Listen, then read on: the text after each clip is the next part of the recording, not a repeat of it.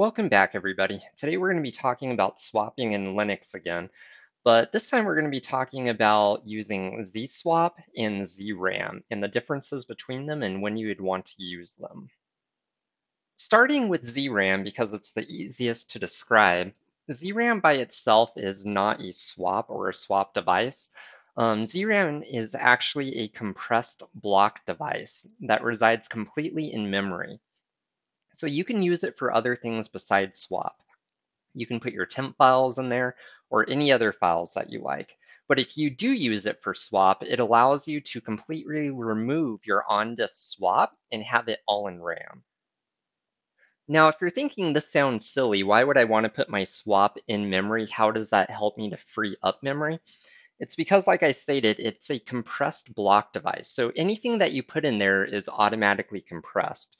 So say you have about 5 megabytes of memory that needs to be swapped out. Instead of being swapped to disk, it can be compressed down to maybe say 1 megabyte and then placed into that compressed block device. And the compressed block device, when you create it, you can allocate, say, half a gig to it, but it's dynamically allocated. So it's not going to take up all that space in RAM unless it's actually needed and used. All right, so now that we know what zram is, let's go ahead and get it set up. So the zram module is controlled by systemd, so there's no need for a fstab entry. And since everything is already installed out of the box, at least here on Ubuntu server, we only need to create a few files and then modify one and then reboot and we'll be up and running. So let's go ahead and get started with that. The first thing we're going to do is create a new file. So we're going to sudo vim etc modules-load.d, and then we're going to call it zram.conf. And then in here, we're going to enter zram. And then we are going to write it out. And then the next thing we're going to do is we're going to create a new file again. So we're going to use sudo vim, and this is going to be an etc modprobe.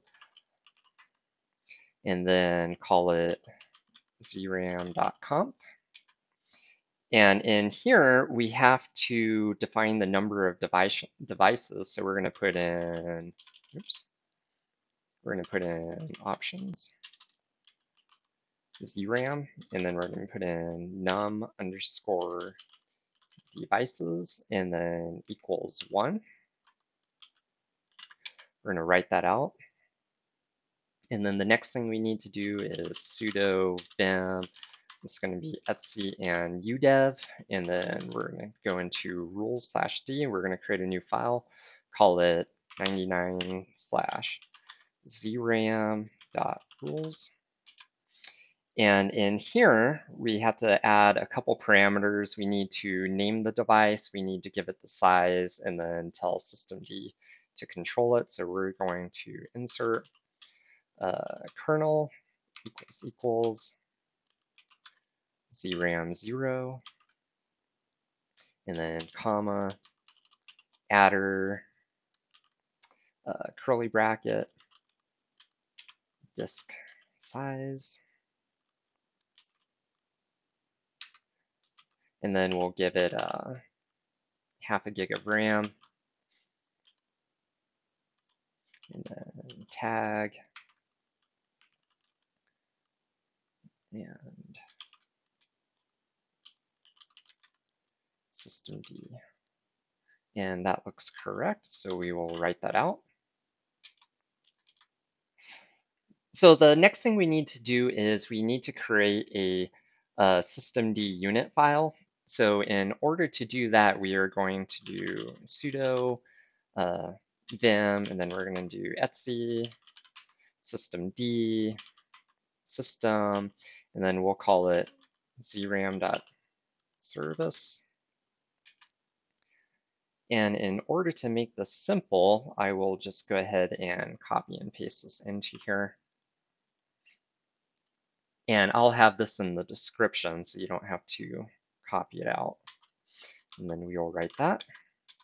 And then we are going to sudo systemctl enable zram. And now that that's done, all we have to do is reboot our machine.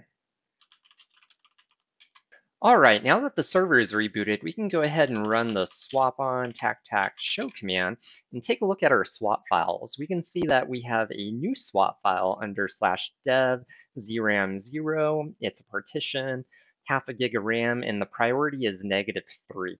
It's great that it's there, but it's not great that it has a lower priority than the swap file that's on disk, because that means that the kernel won't actually start using it until the swap file on disk is already full, so that doesn't help us at all.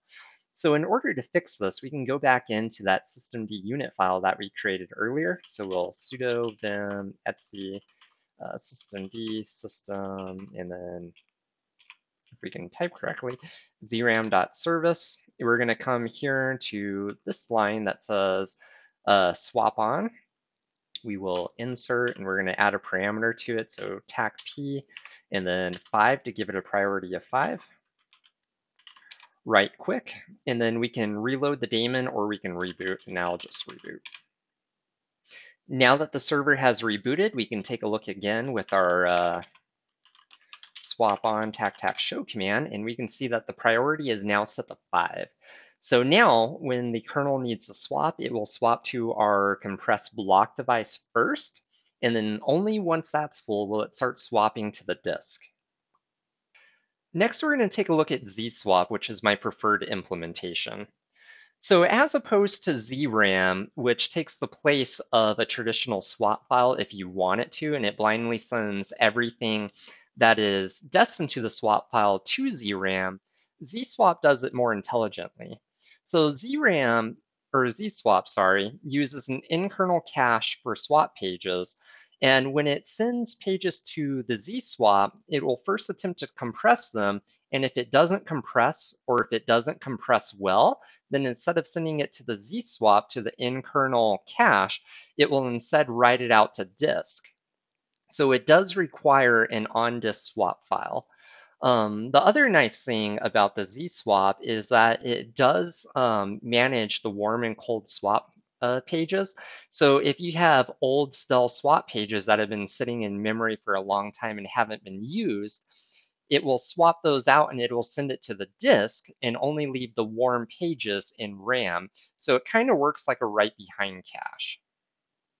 To see if zswap is already enabled, we can cat sys modules zswap and then parameters enabled. And it's going to return a Boolean. So N is for no and Y is for yes. So enabling it is very easy. So if you just want to test it at runtime and you don't want it to be permanent, first we need to switch to our root user. And we can echo 1 into that same file. So sys modules zswap parameters enabled.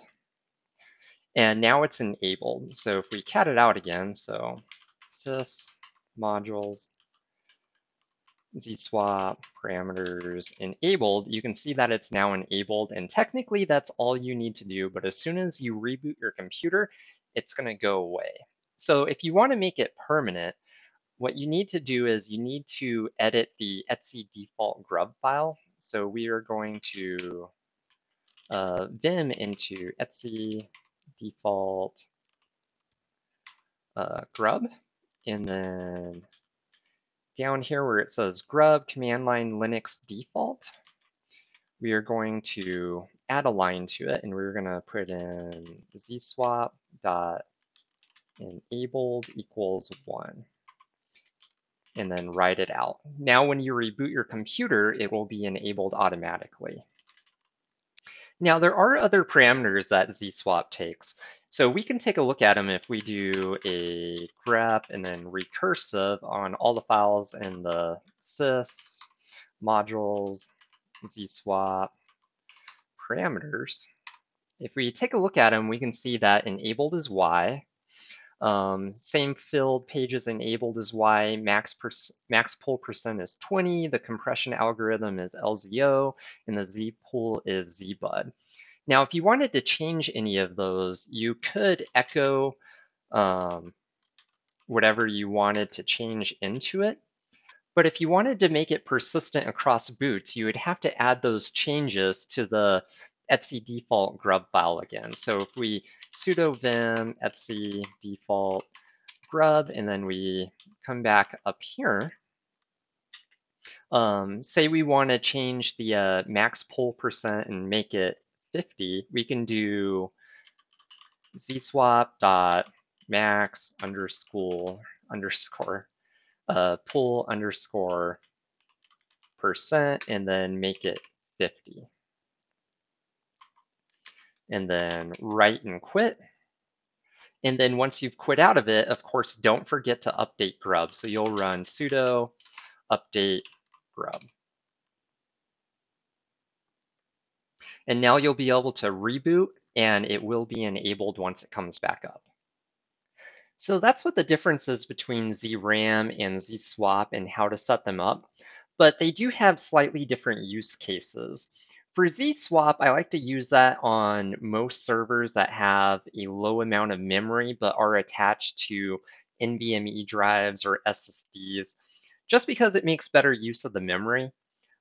For devices like Raspberry Pis, I do prefer the zram option because with that, I can completely remove the swap device from the SD card, and it does give it a little more longevity. Remember, if you found this video helpful, be sure to like and subscribe. Thank you.